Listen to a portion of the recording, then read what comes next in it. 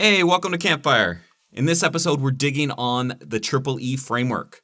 We're sharing out our false engagement stories. These are situations where our students were strongly engaged in the technology, but perhaps not the content itself. We also invited Sharon Murchie to chat with us around the campfire. We discussed how she's utilized the Genius Hour model to promote design thinking in her classroom, and how that's helping to grow her students' agency in their learning. We also played a game of Would You Rather with her, with educationally related themes. You're not going to want to miss out on that. And finally, we flip the Campfire Q segment on its head a little bit. We're asking you the question, and we're looking for your responses. So respond to us on social media, and we'll incorporate your responses into the next episode of Campfire. All right, on with the show.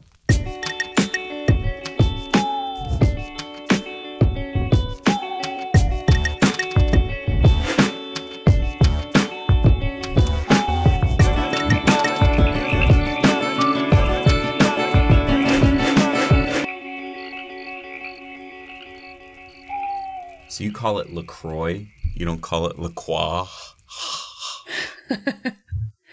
I do. I don't. What is that? How it's supposed to be pronounced? I don't know. When I see something that looks French, I just put extra Frenchiness in it. So I just LaCroix.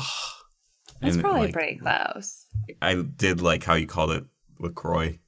Easy, right? Yeah, and it sounds very Northern Michigan. Like absolutely. Yeah. Let's not fancify our flavored sparkling water here. Let's just drink it and call it good. But it feels summery, right? Even yeah, well, that's good for it's a really rainy day here. So it was a rainy morning. The blue skies are starting to come out, but it's like this sign that summer is definitely ending, almost over, right? Yeah, and it's back to school time. It is back to school. So now that we're out of the classroom, this is something that's been on my brain lately, because I used to have, like, for a month solid, those back to school, not nightmares, but just bad dreams. Did you ever have any of those?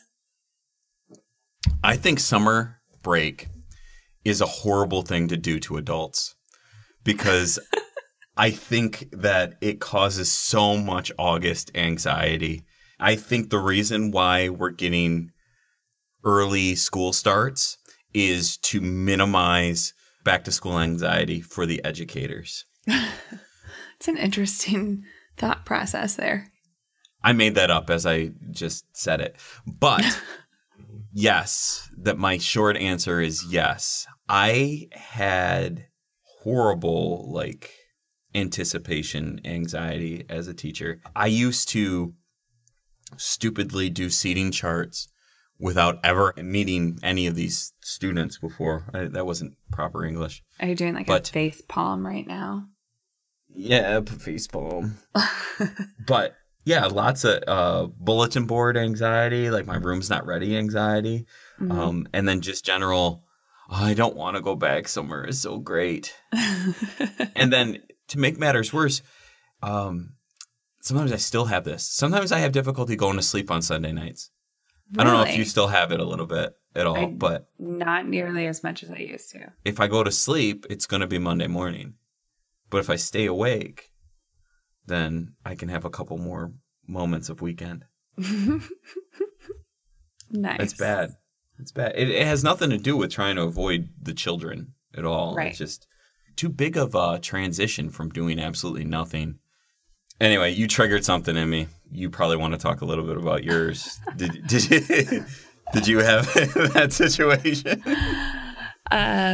Mine were just always like these little snippets where I would have to run an errand or run out to grab lunch really fast. And, teachers' lunches are really short anyways. Like my husband always tells me that I eat like a teacher, which is just really fast because, you have lunch break and you're scarfing your lunch, making copies, going to the bathroom, taking work to the office for a student who's sick. It's always just nonstop. And so I would always have these dreams that I would run out to lunch or I'd get stuck in traffic or I'd wake up late, which is really funny because I get up stupid early and I'm ready to go and I'm such a morning person. But I would not be to my classroom when class started. And I would be like 20 minutes late, not like 2 minutes late where you go, yeah, okay, you probably shouldn't do that again. But like, it's okay. But like 20 minutes late. And I would always wake up and be like, oh, okay, it's only 2:30. I still have hours to sleep. Like, it's all good. But that was so this isn't figurative for you. Your question is literal. I just realized that. You had literal nightmares. I did. Yeah. I don't dream about hardly anything memorable. They're just bits and pieces of strange, obscure things that are floating around in my brain. Oh man, I'm sorry that you were tormented by those, because that must have felt. Good. All I had to do is just the guilt of not doing anything all summer and wanting to keep on keeping on with that kind of schedule. Well, now that we're jumping back into it, should we head to our next favorite part, what we're digging? Get your shovel ready. Can you dig it? Here's a shovel. Can you dig it, fool? Can you dig it? Should we talk about how we're rethinking this for at least this episode? Yeah. So something cool that we've had the opportunity to do is to start taking these podcasts and actually turn them into a professional learning opportunity for teachers. So we've only done this once. Teachers, administrators, I shouldn't just draw the line at teachers, really anybody who wants to learn learn and get credit for their learning. But we've taken our podcast with Dan Spencer and have kind of created some extended learning opportunities. And now we offer it as a free course that's completely online and a way for you to get sketches by listening to the podcast, which if you're hearing this, you already do. And then just doing a couple other things and doing a little bit more thinking. So I feel like that's kind of what prompted it, right? Yeah. And check the show notes. We'll have a little bit more information on if you want to participate in that podcast PD. You can join the course that's around Dan's cast, and we're hoping to get a couple more episodes turned into some PDs. So that would be something you're interested in. It'll be in the show notes. But yeah, it's got us thinking about how we think about these segments and how they integrate together and how they would set up those opportunities. So we're not going to drastically change the podcast in order to fit the course needs, but thought that we would be intentional about sharing with you that that's out there, and that's kind of an extra layer when we think about developing these casts. So with what we're digging this week, we thought, why can't it be anything that we're digging? Like chocolate milkshakes? Chocolate milkshakes and espresso.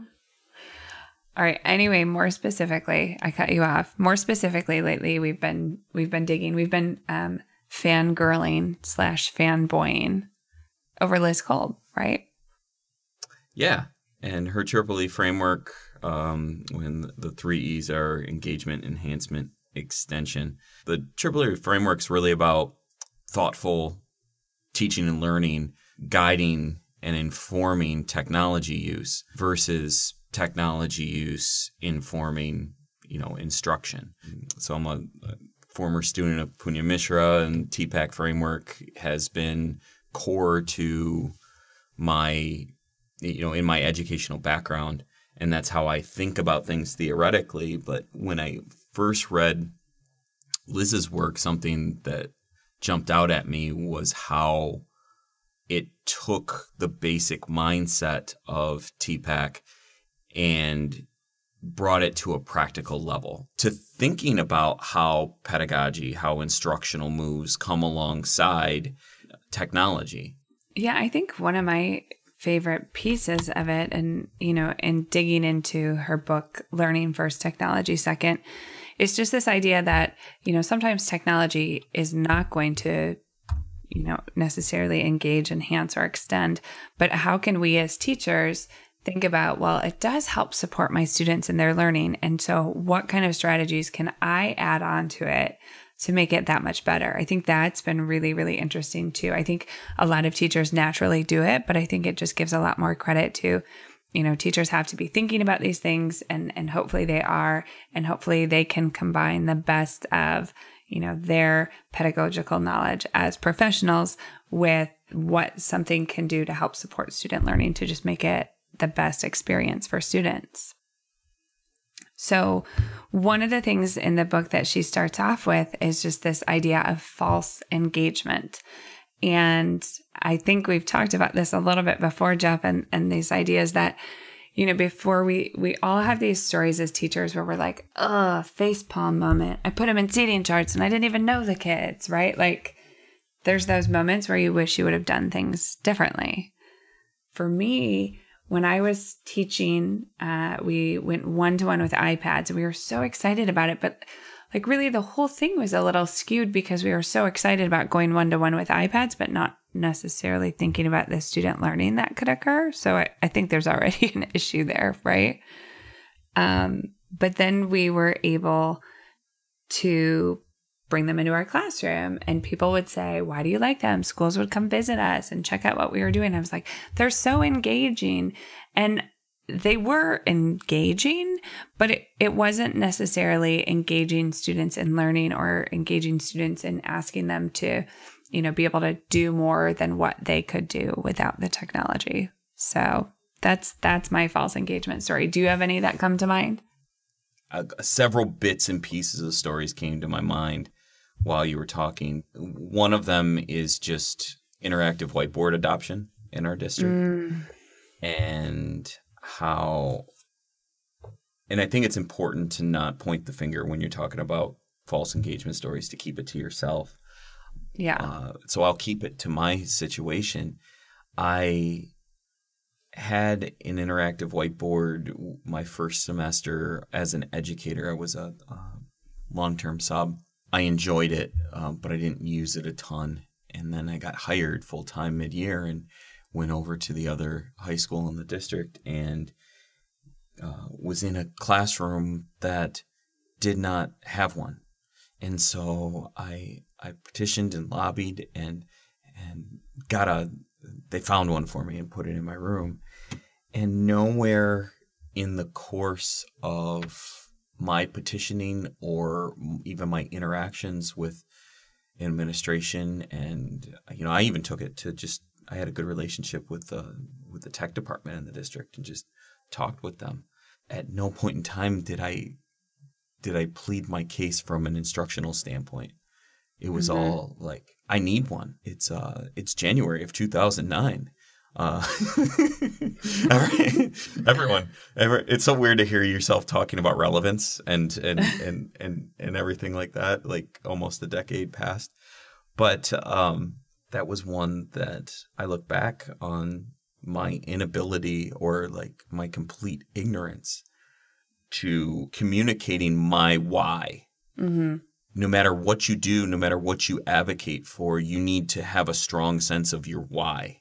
And that why always has to come back to what it's going to do for learners, what it's going to do for setting you up for success for your learners. Right. So ultimately, I didn't need to have that interactive whiteboard to engage them in some of the ways that I would have them be engaged, right? The laptops that I had at my disposal ended up being a much more powerful tool that I would gravitate towards and kind of relegate the interactive whiteboard to novelty and projecting things to instruct them where to go on their own devices. So right. Well, and I feel like that, like the novelty piece that you just mentioned wears off, right? So there's this engagement perhaps, but it's not a true sense of engagement in learning. And really it's just that, like that, ooh, shiny effect that eventually students are going to be really over. So we love you, Liz. I feel like the random concert goer, like, we love you, Liz. We think your book is great. We should also mention that we were able to partner with Liz and create an online course around her book, that Learning First, Technology Second, that encapsulates the Triple E framework and its application. So check that out in the show notes and find the link to her book if you want to grab that too. Yeah, I mean, reading her book is awesome in and of itself. Reading it and then having the chance to kind of like share your learning and get some of those like, oh, I advocated for this and then it was not good stories off your chest and into the light, and realize that everybody has them and that there are ways to make things better, that even if you have already advocated for a certain piece of technology, how can you make it that much better? So it's been a really cool experience to be part of that group.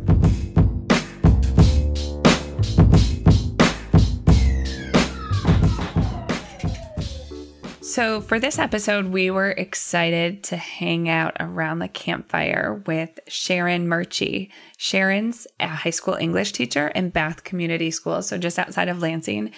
And holy cow, does she have quite the teaching load. She has 11th grade English, 12th grade AP English Lit, public speaking, creative writing, junior and senior seminars. She's also a participant in the Chippewa River Writing Project and the Red Cedar Writing Project. And on top of all of that and being a mom, she also is a PhD student getting her Doctor of EdTech at Central Michigan. So she is busy, but we're super grateful that she took some time out to chat with us about really awesome things in her classroom. How are you, Sharon? I'm doing well, thank you. Since the podcast is called Campfire, we were wondering, did you go to summer camp as a kid? I did. Yeah, I went to a couple of different summer camps growing up, but yeah, a week every summer was spent at camp. And what was that like? What was the specifics of the camp that you went to? It was church camp most of the time, and so you stayed in a cabin with very creaky bunk beds and very old mattresses, and you went canoeing and got poison ivy and played a lot of capture the flag and sang songs and ate questionable meals. And it sounds like the quintessential camp experience. It really was. It really was. You always got a boyfriend that then was your boyfriend for, a week or two after camp was over until you stopped writing letters. And yeah, did it every summer up through, I think, 9th or 10th grade. Oh, and I caught a lot of toads. Nice. Does questionable meals usually mean it comes from like a huge GFS can? Yeah, there was like a big mess hall, and I don't even remember the food. I just remembered it tended to be orange. So yeah, I'm guessing those great big cans of like cheese sauce is probably what I'm remembering.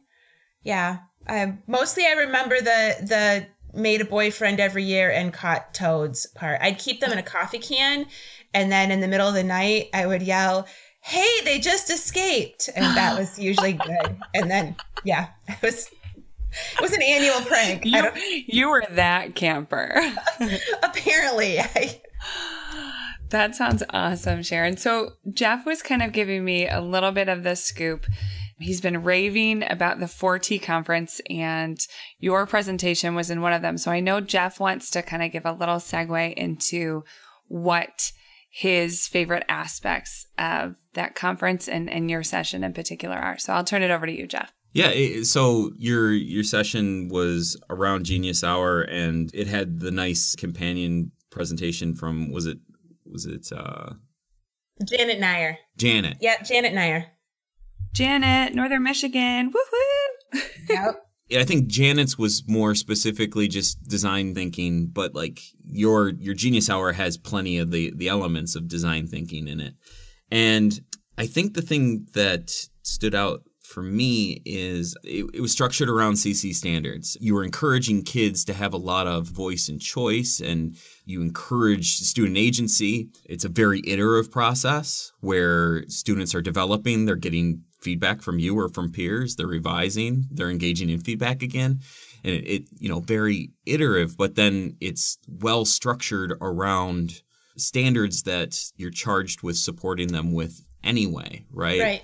So I just kind of loved the design aspect of that. Students are driving learning in that scenario.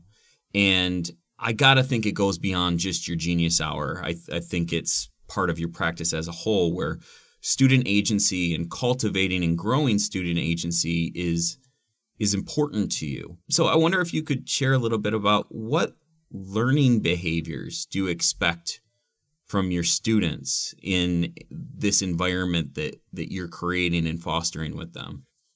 Sure. Well, it's interesting because I'm a bit of an organizational control freak, but I am not a sage on a stage. I am not a stand in front of the room and lecture teacher by any means. I'm very uncomfortable in that role. So the design of Genius Hour and the design of everything I do is really student-led. I really try to be the guide on the side, but it's very structured. I'm very much a whole classroom teacher, but I'm a roving whole classroom teacher, if that makes sense. I'm very rarely in front of the room. If I am, it's a 5-minute vocab activity or I'm leading a discussion. But usually I'm just circling quite a bit and making sure that the students have the structure they need, but that they're really controlling what they're getting out of it. And I'm just there to push and poke and prod, if that makes sense. And so the Genius Hour repetitive structure that I use is the same way. The students are doing the heavy lifting and I just keep poking them to try and get them to move a little bit or think a little bit differently or explore a different idea. Or I'll throw resources at them if they get stuck. You know, I'll be like, oh, I just saw this or I just did this. In fact, they think that I have the most interesting Facebook feed in the world because I'm like, I just saw this on Facebook. And it's always just I'm throwing them links of things to look at that help them then continue moving in their process. Did that answer the question? Yeah, I just think that personalized learning opportunities aren't just students decide everything. And the alternative doesn't have to be teacher does everything, right? Right. The way that you see yourself, if I'm interpreting it correctly, is you organize the structures in which students are going to be challenged and are going to be prodded. And it's not one or the other. It's not teachers do or students do. It's a shift in thinking. And I appreciate that emphasis on, you know, you could be a super organized person and that be a hallmark of your character and not be controlling of the activity that goes on in your room. Well, right.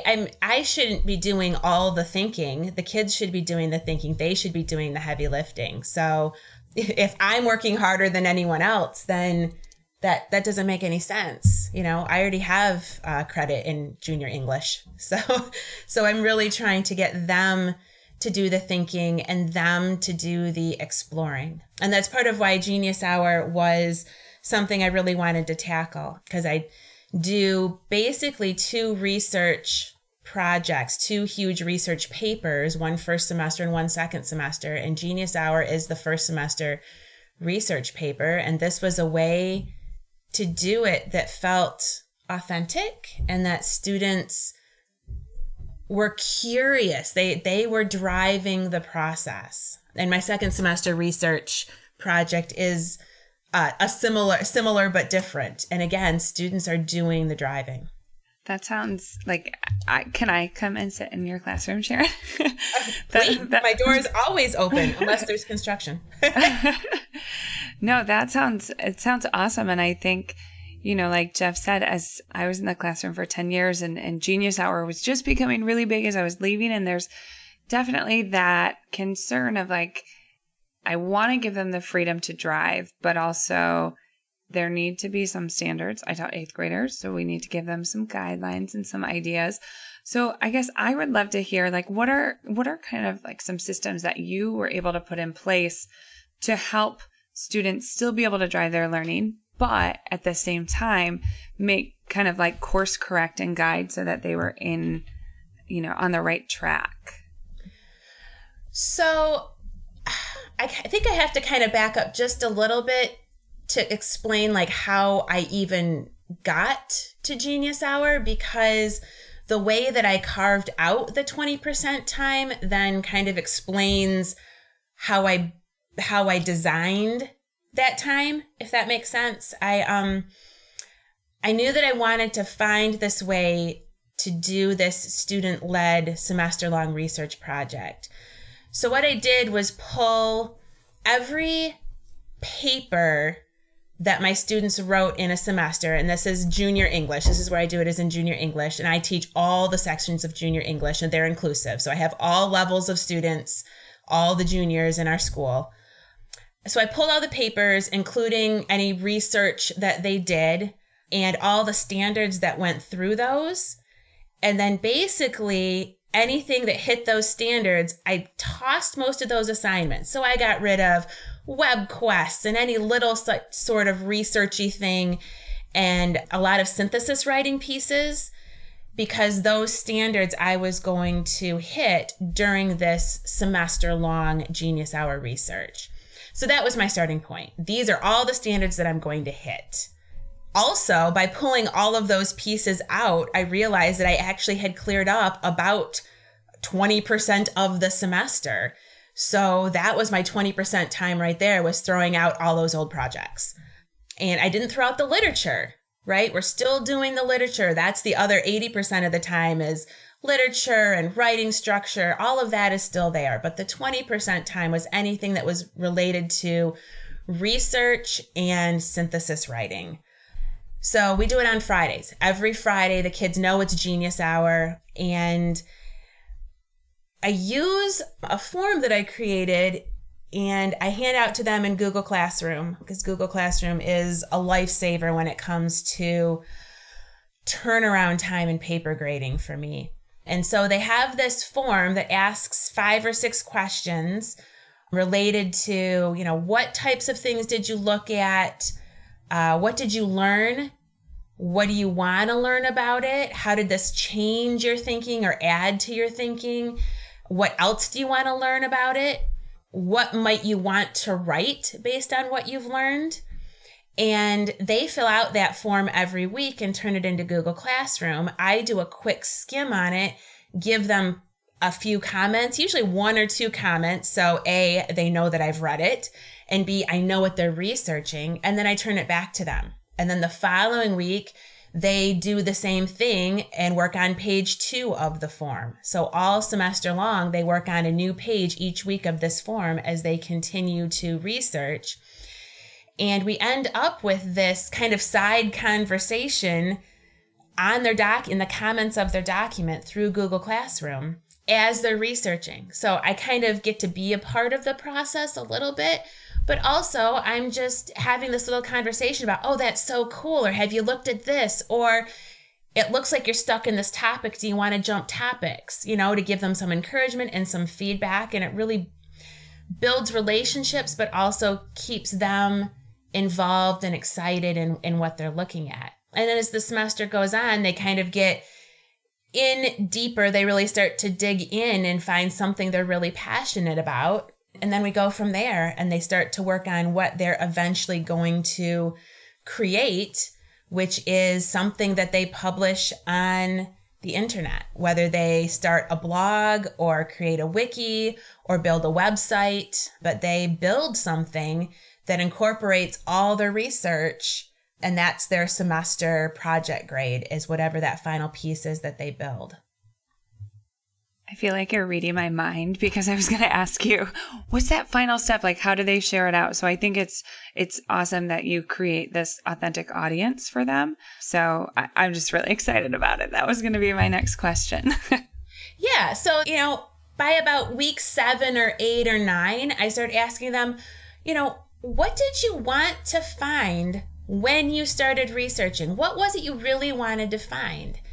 And they'll say, well, I wanted to find a high school person's experience about dealing with an ACL injury, or I wanted to find an explanation of why mass murders happen, right? The sky's the limit on what they wanted to find. And then I say, well, then let's create that thing. What does that thing look like? What is the mode of that writing? What is the voice or the point of view of that writing? How would you cite your sources in that kind of writing? So we look at, well, how does the Wall Street Journal cite their sources different from how does Wikipedia cite their sources? Are you doing something that is editorial? How does a blog cite its sources? So we talk about, hyperlinks versus footnotes, how that specific mode of writing incorporates their research and what kind of point of view and tone that piece of writing would have. What does it look like? And then, that they publish it, whether they use Weebly or Wix or Wikispaces or YouTube. Maybe they want to do some sort of vlog. What is it that they want that piece to look like? And they publish that, and we link them all up to the class wiki so that there's kind of like a clearinghouse of every student's project, and they can see each other's work. Yeah, and that's their final project. And so it's authentic, but it's legitimate research. And they're following the mode, media, audience, purpose, and situation. We use the format that Dr. Troy Hicks writes about. So they use that and really incorporate all those pieces and look at what that type of writing really should look like for an authentic audience. And they're excited because, they realize that they just joined the conversation. They just created the thing on the internet that they wish they would have found. And that is really, I think, eye-opening for them to realize that they just joined the global conversation, about the thing that they were passionate about. So it's cool. It's really cool. And they buy in. It sounds like it's really empowering for them to realize that they can contribute to that. Not only did they join it, but they have the capability. And how cool is it that technology gives them this platform to share their learning and their voice. Right. Yeah. Their voice, they have something to say. Just because they're 16 and 17 years old doesn't mean they don't have something to say. They have something very meaningful to say.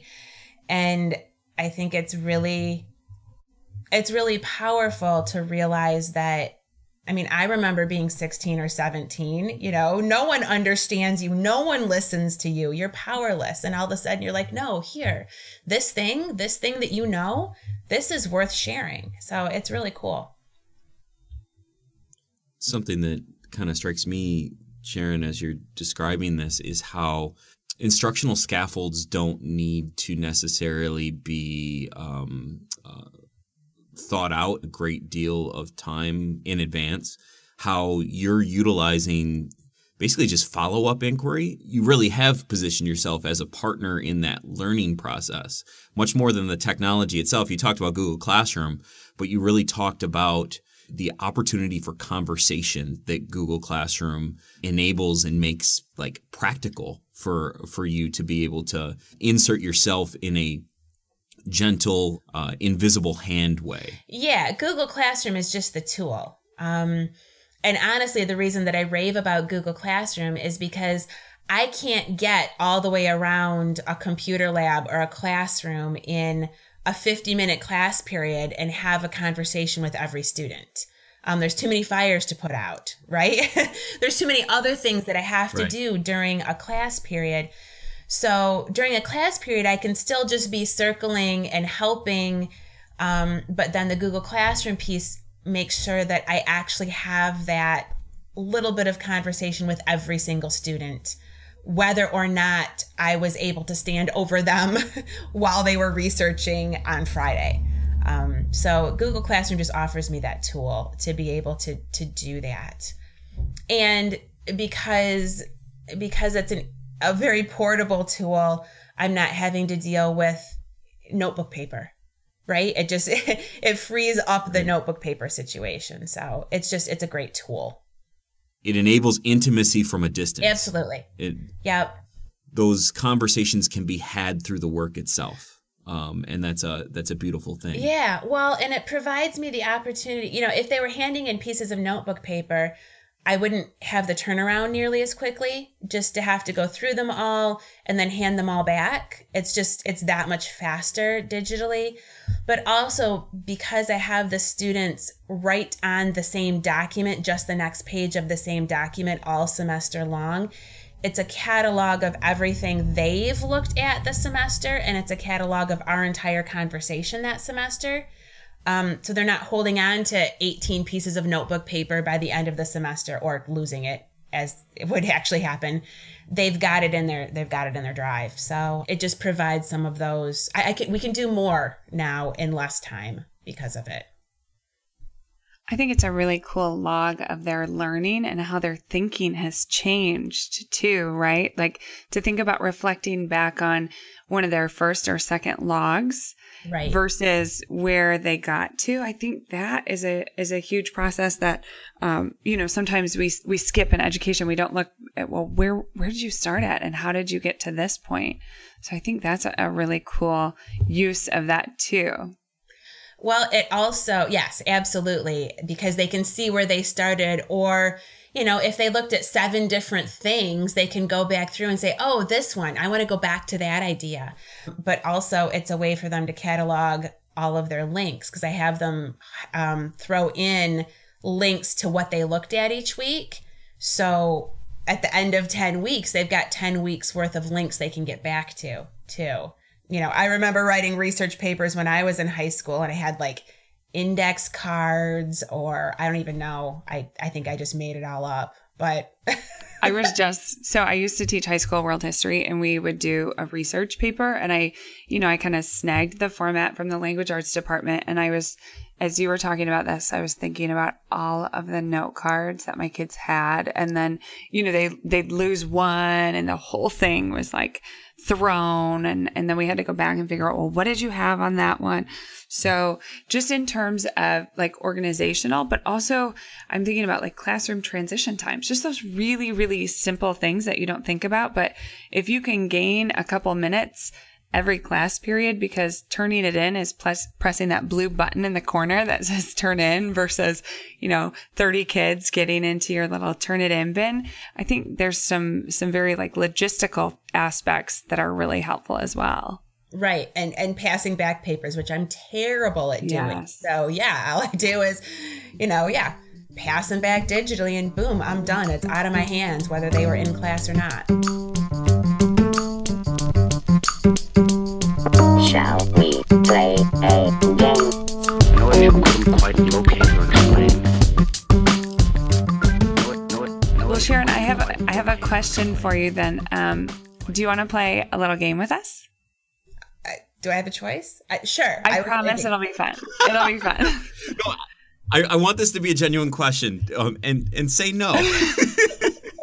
Because then we'll go, oh, okay. Well, have a good day. Right? No, sure, I'll play we promise it'll be fun. Usually we do trivia, but we're not even going to do trivia with you. Okay. This is a new game, so usually we have some sort of like fun segment. We like to think about the games that Jimmy Fallon does and try to spin off of them. We're not always very good at it. But this game is an educational version of Would You Rather. Yeah. So you just have to choose one or the other. And we figured that we can all get a good chuckle thinking about which one we would rather have happened. So I'm going to go a little out of order of the way that I had the questions listed, but I think this one is going to really hit home with you. So the first would you rather is, would you rather lose every document in your Google Drive or lose all the contacts in your phone? I would rather lose the contacts in my phone because I can find those people on Facebook. That's what I was thinking. I was like, oh my gosh, there are so many things in my Google Drive. Right? If I lost my Google Drive, that would be, yes. No, I actually worry about that because I'm also working on a PhD right now, which is also all sitting in my Google Drive. So if I were to lose my Google Drive, I would probably crawl under a rock for a week and then figure out how to regroup. Yeah, if I lost my contacts in my phone, anybody that I really wanted to talk to, I could find again online. And everybody else, I hope they have a really nice life. It's kind of an interesting question, too, because, like, the lose every document in your Google Drive insinuates that, like, Google's going to have a major malfunction, or, like, the storage from your school domain is going to mess up for you, right? The lose all the contacts in your phone kind of is like you've only got them on your phone. But like if I lost my phone, I have all my contacts. Like they're all in my Google contacts, right? Right. Yeah. So it's most like, of them I could find. But are we insinuating that Google fails again and all my contacts are gone from my cloud too? But it's kind of an interesting like thought when we're thinking about everything being in the cloud there. Like you might not necessarily be the one that causes you to lose all that stuff. Yeah, and that is somewhat terrifying, right? I've thought about that with Dropbox too. I'm like, if Dropbox goes under, I'm going to lose a lot. So yeah, I have to just believe that it's there. You want me to read one of these? Yeah, go for it, Jeff. You have a preference on which one? Take your pick, man. Okay. Would you rather have all your high school students forget their passwords or have a fire alarm pulled during M-STEP standardized testing of some sort? You know what? The M-STEP fails miserably because of some sort of glitch anyway. So pull that fire alarm. We'll all get some fresh air. It's like April, right? Hopefully it's sunny. Yeah, pull the fire alarm because, we just watched the little things circle for a while anyway. So maybe by the time we get back, it'll have logged in. That's awesome. And those passwords, those students forgetting passwords is a nightmare. Well, I had seventh graders, so it was just kind of like, I think the younger you get, the more of a nightmare passwords and credentials. Yeah, I tell my students they have to use their school username and school password whenever they log into anything for class. That way I don't get any weird, funky usernames being projected out to the world. But also, if they forget their password, then, I or the IT person can figure it out. There's a master list. So yeah, I don't let them make up their own usernames and passwords for several reasons. All right, third and final, would you rather? Would you rather have your Wi-Fi go down during a lesson or have a student get a pencil stuck in their foot? Oh dear. Again, the Wi-Fi goes down constantly. We're kind of used to dealing with that. So it's a pain. It's frustrating, but hopefully I've got something in my back pocket that we can do on the fly when the Wi-Fi goes down. So I would rather the Wi-Fi go down than a child have some sort of injury, even if it's graphite and not lead poisoning. Yeah, I'll go with the Wi-Fi going down. We're kind of used to that. I'm glad that this was your response because it would hurt my heart to hear you say, yeah, it's all right if kid gets hurt. Right? We just push them off to the side, and as long as the Wi-Fi is going, we'll go one person down. That's hilarious, but no, I'll take broken Wi-Fi because again, you have to be flexible. And I mean, if the Wi-Fi going down is the worst thing that happened in my day, that's really not that big of a deal. So that's a normal day for you. That's a normal class. Yeah, that's a normal class. And you just regroup. And if it doesn't come back up within a minute or two, then you pull something out of your back pocket, My students used to be like, which plan are we on now? Because I think we've been through A, B, and C. I was like, right. Well, we got some more letters. We're all good. Right? I'll make something else up. Yeah, I can always make something up that we can do that will be somehow meaningful, right? Exactly. Yeah, I was thinking, okay, so on Friday during Genius Hour, if the Wi-Fi goes down and kids can't research, what would I do? Well, what's my goal? My goal is that they are researching and that they're writing about their research. So probably what I'd have them do is do a share around the room. What's the coolest thing you've learned so far in Genius Hour? Does anybody else know about this topic, right? They can cite each other as sources. But, we could have a whole class discussion with no electricity whatsoever, and it would still be meaningful learning and engaging and sharing and interactive. and it wouldn't be a lost class at all. You know, it would still be Genius Hour. So yeah, the tech is just the tool. Awesome. Well, Sharon, thank you so much for taking time out of your summer vacation to chat with us. I'm glad. It sounds like everything is good over there. No, like, screaming children or injuries or anything. No, there's been no bleeding. So they're fantastic. Awesome. Well, we look forward to chatting with you again. And yeah, just thanks. I know it's not easy to do as a teacher to find that time during summertime when you're trying to kind of like decompress and start to think about next year. But we are grateful for you taking time. Oh, thanks for inviting me. It's been an honor.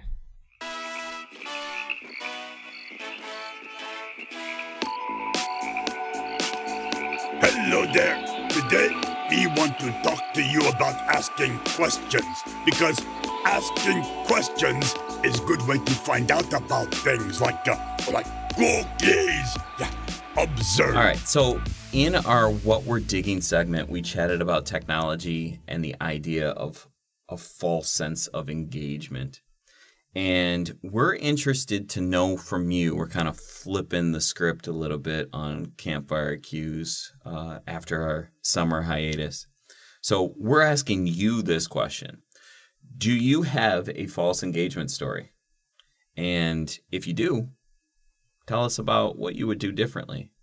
How would you make it better to put learning first, technology second? Tell us your thoughts. Hit us up on Twitter, Facebook, Instagram, phone, snap us.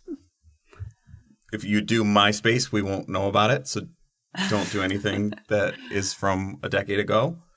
Or if you see Aaron or I face to face, you could even tell us. What's that? I said, or do if MySpace is still like, is MySpace still even in existence? I don't even know. I'm pretty sure it is. I'm pretty sure you can get on MySpace and do that. And awesome. If you get on there and we're not there, then we'll have to redouble our efforts to be there. But put Campfire Q in as a hashtag. And that's if it's a social media platform that has a hashtag. And so that we can see it. Our thought here is let's change this a little bit. Let's hear you respond to a question that we ask, and do it a little differently. We usually take questions from you or try to field questions from you and respond ourselves. But maybe this will be an opportunity to see how engaging that is for you to respond to there. We're just switching up all sorts of things today. Yeah. We figure why not? Nothing's sacred. Well, maybe there are sacred things. I don't know. Maybe a couple. We love chatting with teachers. We got to keep that part, right? Yeah. We'll keep talking to you guys. Well, on that note, I think it's time to start to say see you later. But thank you for listening. Remember that the show notes are always full of more information, especially for this episode. There's lots of links that we'd love to be able to share out with you. Don't forget to answer the Campfire Q, hashtag Campfire Q. I'm like doing the hashtag sign with my hands here. We all see you. Awesome. And we'd love it if you would subscribe or leave us a review on iTunes. I'll see you later, man. Enjoy the sunshine while I enjoy the rain. Will do.